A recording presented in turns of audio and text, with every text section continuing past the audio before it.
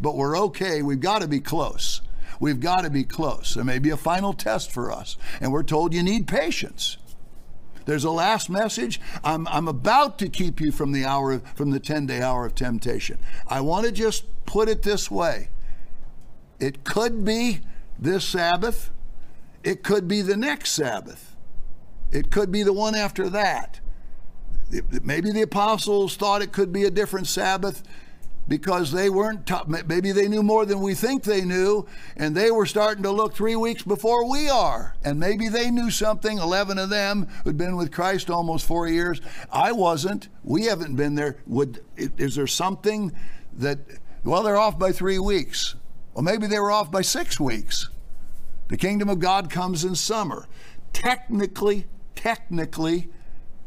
if I can just put it this way, the summer solstice is about a day and a half after 10 days out. Does God go a little longer into summer?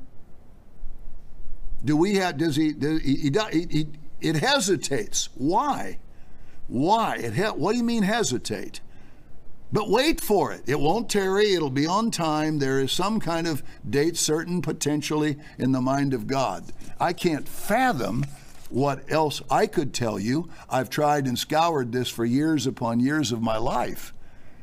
I don't have anything else. Once that last mystery ended, the well is dry, the cupboard is bare.